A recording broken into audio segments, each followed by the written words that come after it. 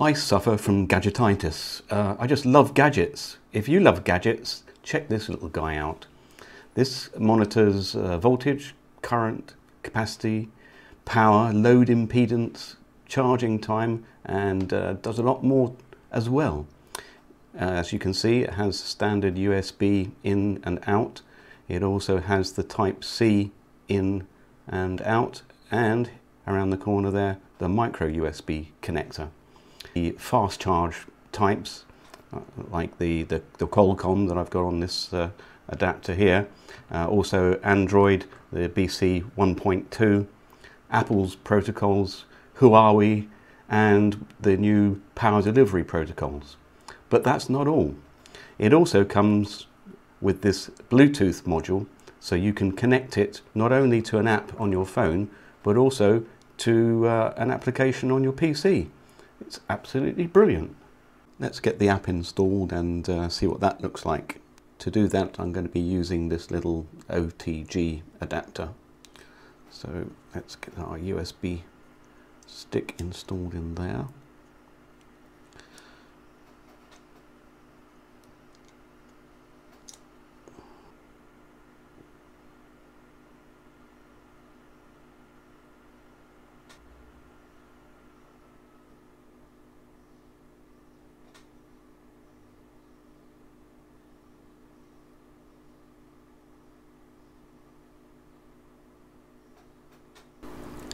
And now let's connect to our Bluetooth. So we can see the available device here.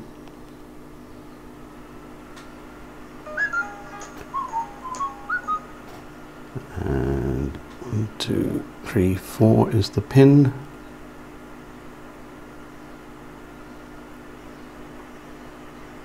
And now we can see the data on our phone here.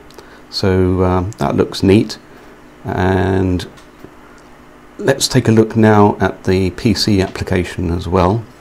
Let's take a look at the PC software setup.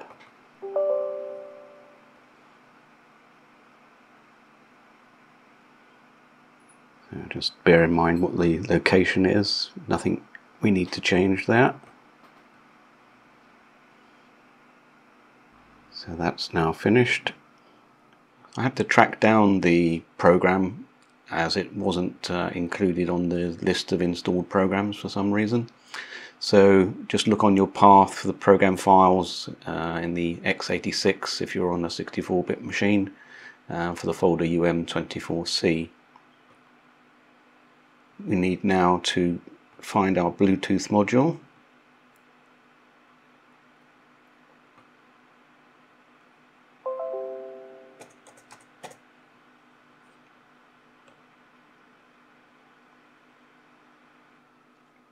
And we need to know what COM port it's using. So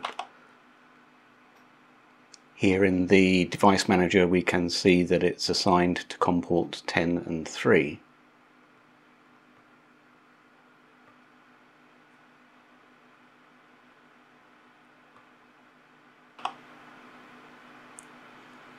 Now which one is it?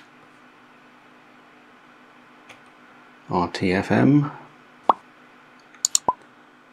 As we can see, we select the lower value, the lowest port in the list. So in our instance, that will be COM3. And we can see our values on the screen here. We can see that the unit is working in principle, so now it's time to get some testing. Finally, a quick test. I'm going to fast charge my Galaxy S6 here. And we can see the values changing here on the app, which is running on my old S4. And we'll just leave that for a moment and see. We can see that it is fast charge enabled.